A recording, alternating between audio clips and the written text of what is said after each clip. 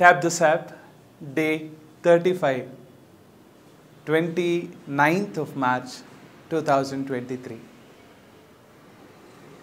Truth or compromise? I know what is right, but it is dangerous to speak the truth or be at the right. And if I compromise, my life will be safe, my job will be safe, my relationship will be safe. This is how we think right. Today, first reading from the book of Daniel. Shadrach, Meshach, and Abednego, they didn't compromise with the truth.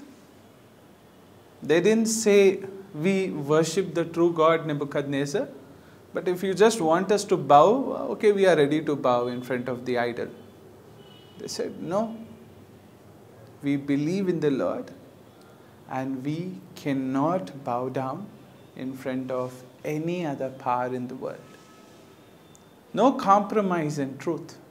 Yes is yes, no is no. That's why Jesus says in some place, right? Let your yes be yes and no be no. No compromise with the truth.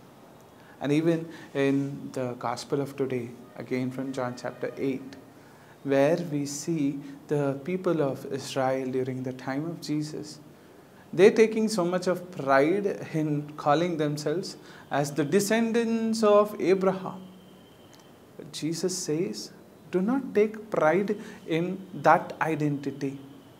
If you want to take pride in something, take pride in behaving like the children of God, in living a life which is fit to be called as sons and daughters of God. Take pride in a right living. Not taking pride in so-called imaginary righteousness which the Pharisees and Sadducees and all those people did. So today, dear brothers and sisters, the SAP is non-compromising attitude or sticking to the truth in every circumstance. And tip is simple. Let us look at our lives, count down our compromises and tell to ourselves, let me stick to the truth. I'm not afraid of anybody. I believe in the truth and the truth will set me free. Truth is above every power. Amen.